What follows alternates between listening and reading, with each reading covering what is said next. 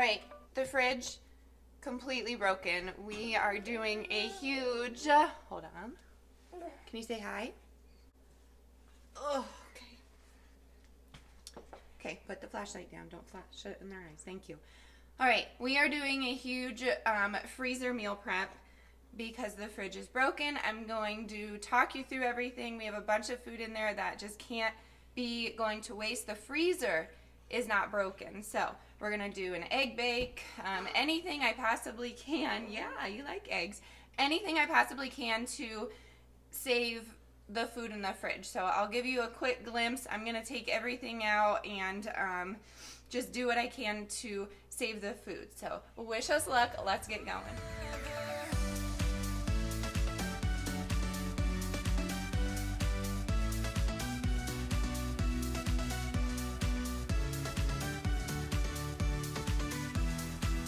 All right, here is everything. I got everything out that I could.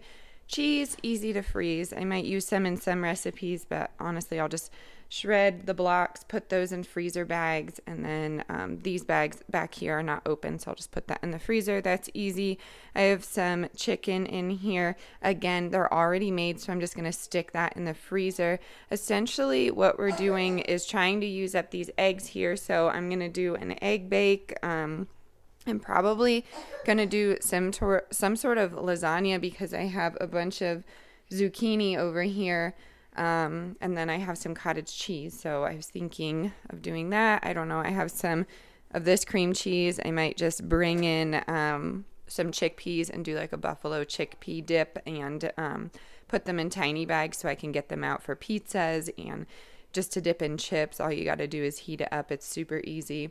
I have some sauerkraut here. Honestly, I'm just going to eat that today. That's not a big deal. I have a turkey. Here, I don't know. Here's the truth. I've never cooked a turkey before, so I'm going to call my dad, see how to do this in the crock pot or something, but turkey we could just use and freeze, so I'm going to cook that up. I have a ton of vegetables here that really need to get used up. Unfortunately, that thing of hummus has mold on it, so that's a bummer. That's okay, though.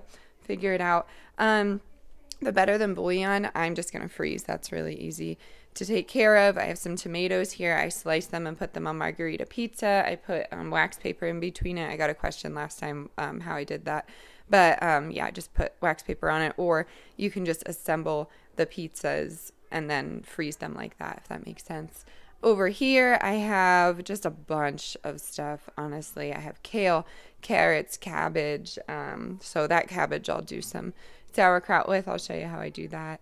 And then I have some cheese back there. I have some salsa, sauces, things like that. So there is a lot to work with. It might take a little bit and things might get random. So these recipes, you'll just have to pay attention to what I put in it. I'm not going to drop any measurements or anything because honestly, I'm a little stressed out.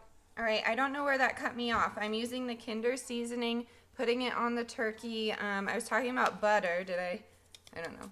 You can freeze butter, but I want to use it on the turkey.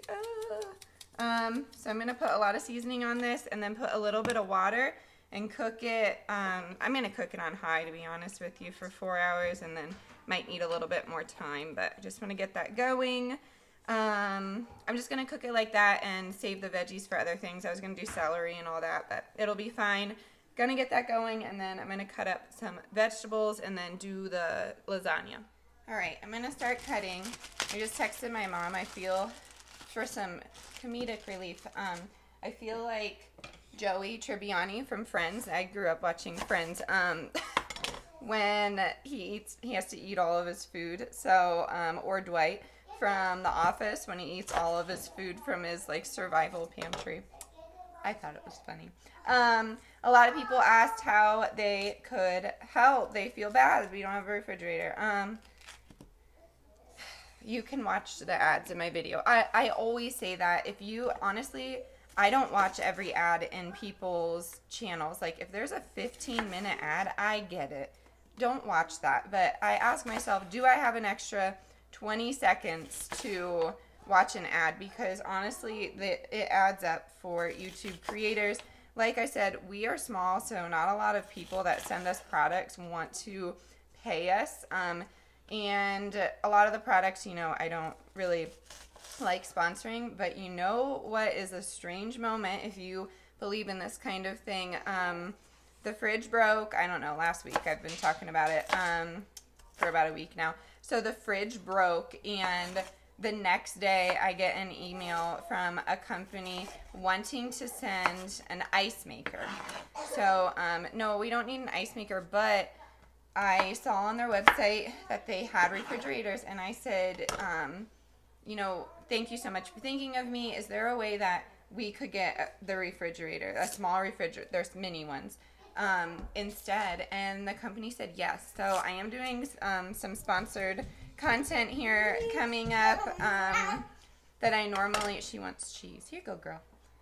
That I normally don't do, but I would, you know, I mean, it will be nice to have a backup like that. So I'm excited for that sponsorship coming up. It should be coming here very soon, but yay.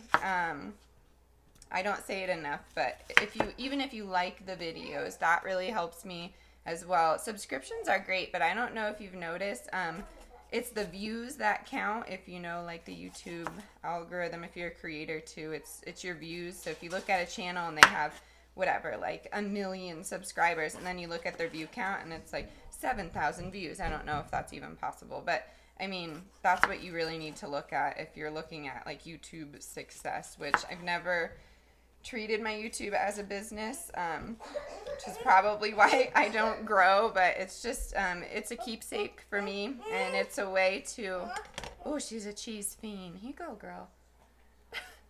And it's a way to connect with people, so yeah, that is why I am on YouTube. But this will probably be a long-winded video just because, I don't know, I want to talk. I want to talk to you all, so I'm going to cut this. The chopper is buried. I have no idea where it is. So we're going to get these peppers going. I think I'm going to do a stuffed pepper soup, a lasagna, pizzas. You're making pizza? Yeah. Oh, can you say hi? Hi. And we're going to do some turkey. Oh, can you cover your mouth, please? Allergies in the Patton household are outrageous for spring. It's cheese. So we're going to get this going. Might be a little jumbled, but what's new? Can you cover your mouth, please? Good. Yeah, I always tell the kids, like Dracula. Like Dracula. You do this. Good job. All right, let's get into it.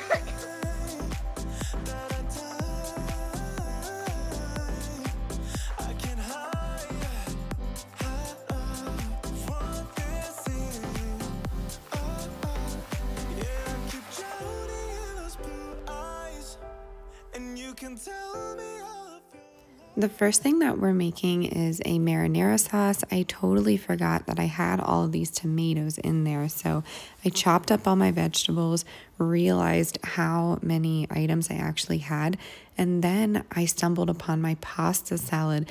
This was made a few days ago, and instead of using the zucchini as the base of the lasagna, I'm actually going to do a pasta bake. So for the marinara, I do have the tomatoes in there. I actually ended up adding cherry tomatoes to this as well.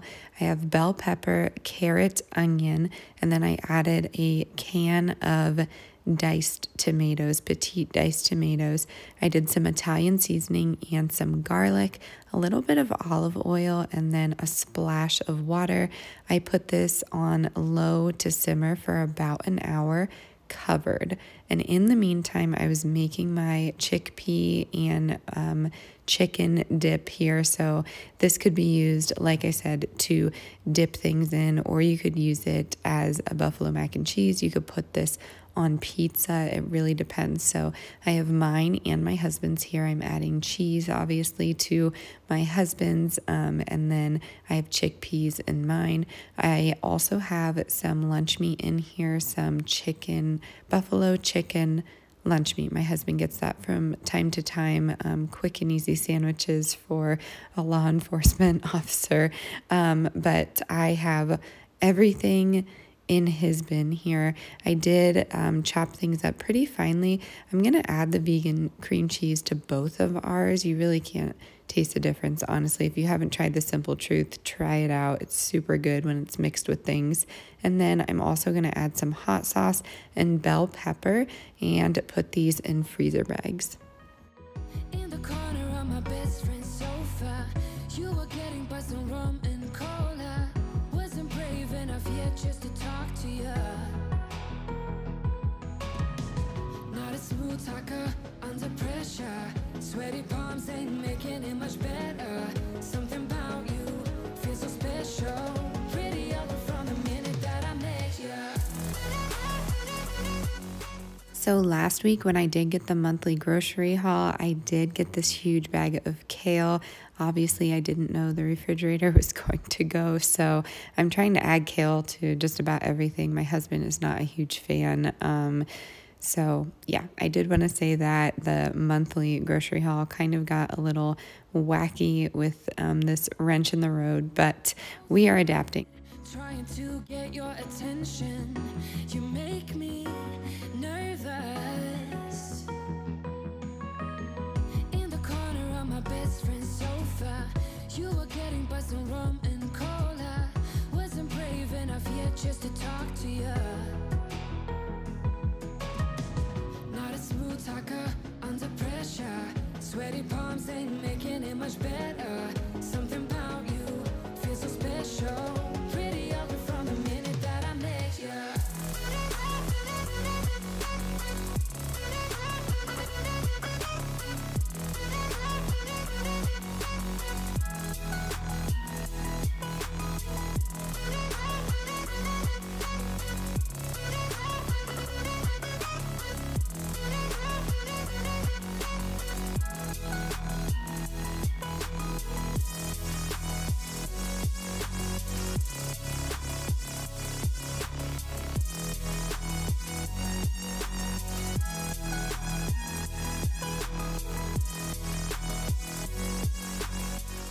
Moving on to the pasta bake, I have my pasta salad in there, and then I am adding the cottage cheese. I'd say about 3/4 of that package.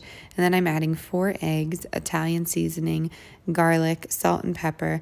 I'm going to mix that together, and then I'm going to top it with my marinara sauce, which I am using an immersion blender with.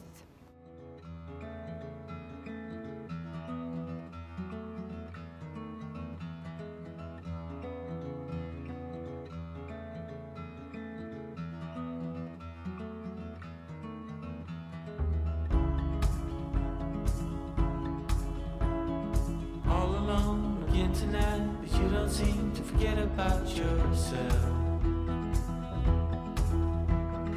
Wondering how it could go so wrong, but you didn't call for help. So now I'm assembling. This is going to make 2 dinner-sized portions for the 4 of us, but I'm not going to be eating this just because there's dairy in it. But I did want to say that I'm using the zucchini as like a base layer and then putting the pasta on top of that. Pray, pray, pray. I'm breathing in.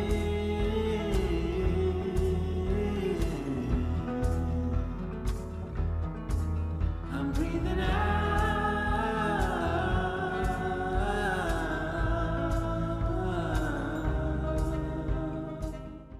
I sprinkled it with some mozzarella, just what we had here.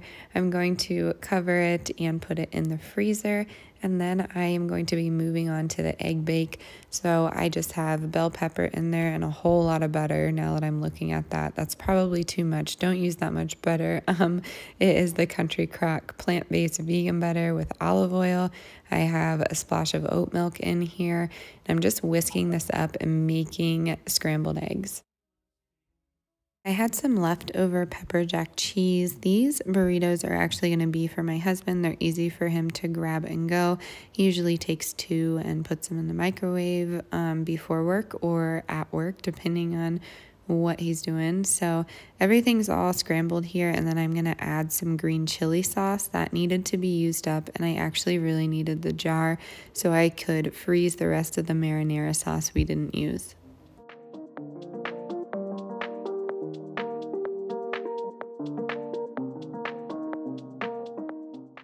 moving on to a non-freezer meal, but another option in case veggies are going bad, specifically for cabbage. I'm making sauerkraut. It's been a while since I've done some ferments for personal reasons, but I'm adding probably 3 tablespoons to 1 head of cabbage of Himalayan pink salt, which may seem like a lot, but it allows this sauerkraut to form a brine with salt and the cabbage. So I let that sit for around I'd say 4 hours, 5 hours covered. And in the meantime, I poured that marinara sauce into the jar, sealed it, and put it into the freezer. And then I am going to assemble my burritos. I just put a heaping portion in here. I wrap the burritos. I know you can't really see that well. I apologize, but just your typical burrito wrap. And then I'm using the tortilla bag as a first bag, and then I'm going to throw it in a freezer bag.